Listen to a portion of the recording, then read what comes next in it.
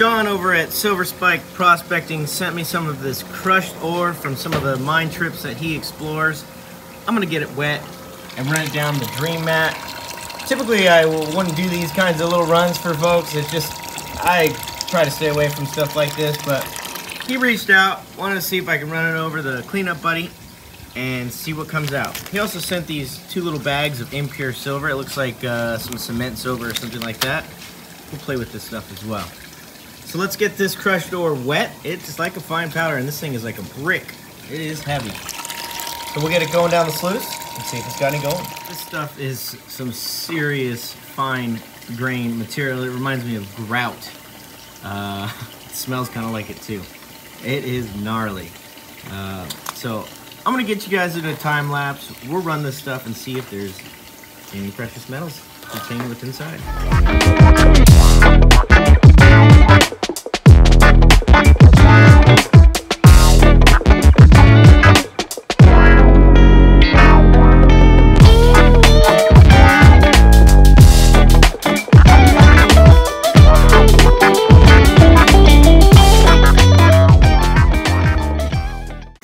So we got all that material around, let's set it down. Saw a lot of sparkly silver stuff, but no gold. Got a bunch of heavies in the mat, so let's go ahead and get the mat pulled and see what we see.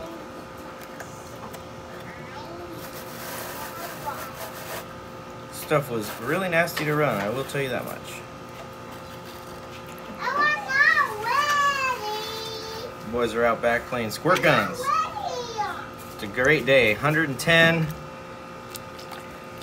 40% humidity. Wet hot, not the dry hot like we're used to out here in Arizona. Go ahead and rinse this thing out. Put it back in. Turn it on.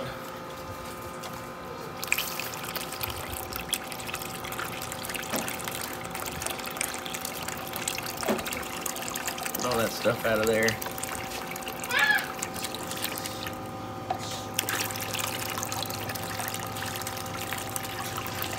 Got some black sands in the text here. Like I said, I saw a bunch of silvery stuff here. For sure, pyrite, if I had to guess.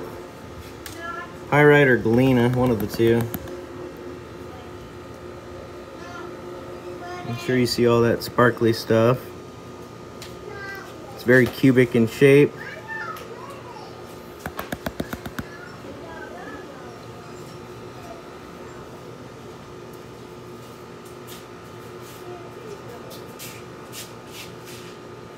No shiny yellow stuff though.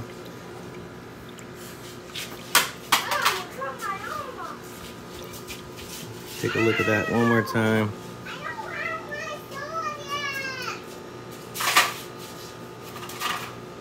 There's a piece of pyrite right there. Looks like pyrite. Doesn't look quite like galena. Focus camera.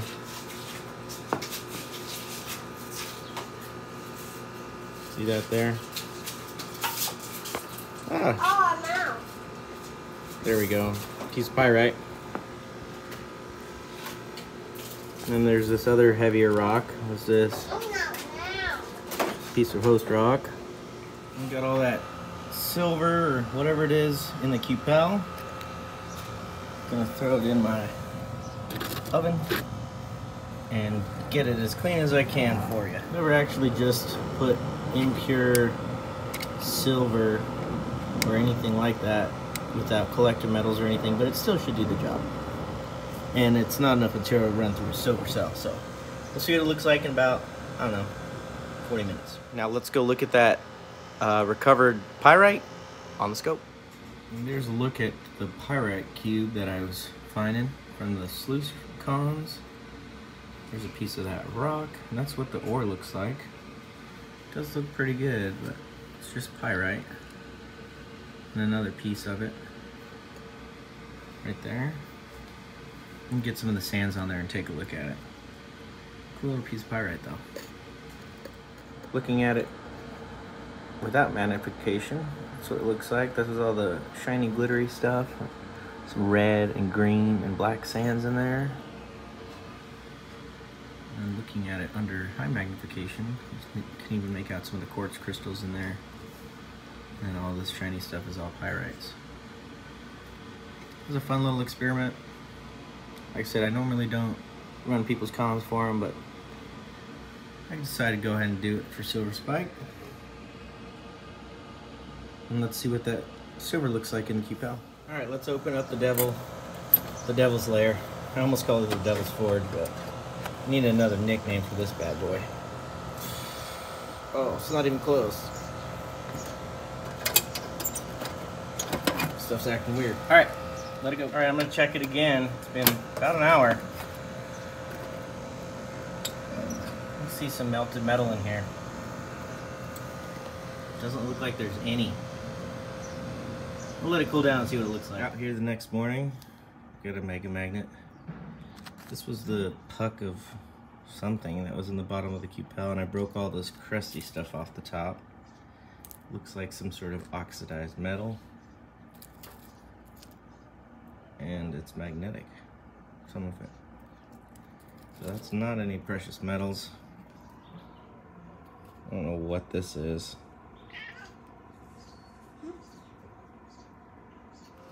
So here is a look at the puck, and I can actually see quite a bit of copper in there.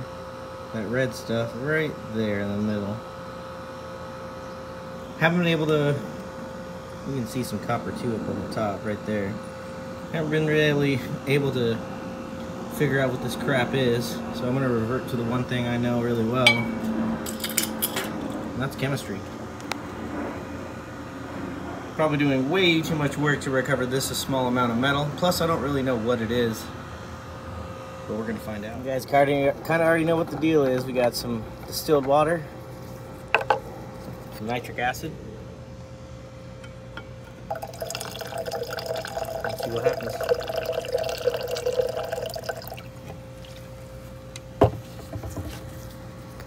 Catch up with you when the boiling is done.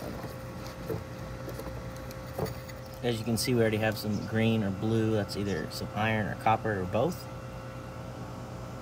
And I'll just let this cook. It's 2 p.m. So after dissolving that piece and adding some copper in it, we do have some cemented silver. So let me filter that out and show you what that looks like. I'm gonna rinse it off too and get it cleaned up. A lot of copper in that. We were searching for gold in cons, but we found silver in contaminated metal. So there's the copper nitrate. There's some of the cement silver that I did recover, but there's so much crud in there and that magnetic stuff, and it looks like some slag materials in there from refining or something, or smelting or something like that. This is cement silver that I get from dropping out the silver nitrate from the silver cell, and it's nowhere near as clean. This is nowhere near as clean as something like this, so I wouldn't even want to really put it in there. I could throw it in the forge when I don't know what I'll do with this, but I would throw this stuff in the Devil's Forge, melt it up into shot and run it to the silver cell. And then this is the silver copper puck that I was dissolving in here. And the problem is when this is dissolving, it's also plating out some of the silver, cementing out some of the silver because of the high copper concentrate in there, and it's passivating, so it covers this slag with a film of cement silver, and then it doesn't allow it to continue dissolving. It kind of blocks it. It's the same thing with silver chloride on gold when you're trying to refine that. It kind of blocks it.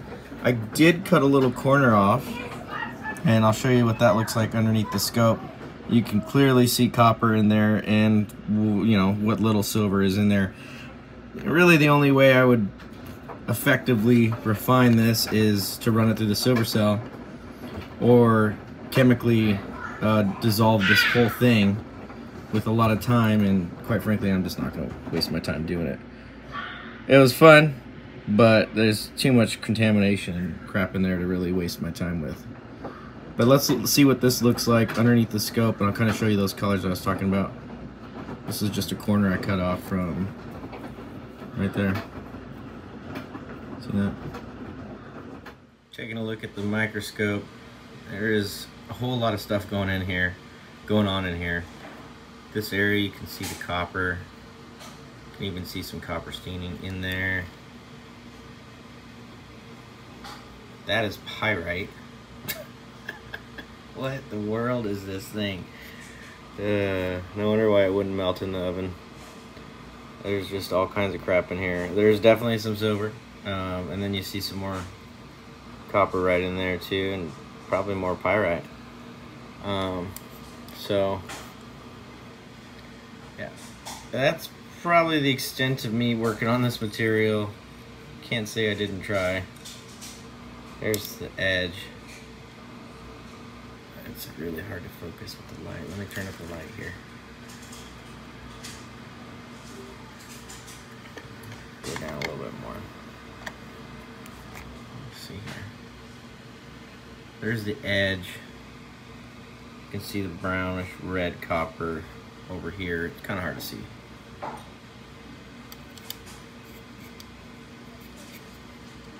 It's just a buffet of metals in here. Kind of see that copper up on the top edge, silvery looking stuff in here, a little bit over here. It's just a blend of weirdness. I'm not the one who made this material, so I don't know quite the history on it, but I did try to mess with it the best of my ability. But yeah, Silver Spike, I'll be sending this stuff back to you. Good luck with it. It was fun messing around with it, but not enough material you can put through the silver cell as far as the silver goes, and no gold or anything in that material you wanted me to run, so can't say we didn't try.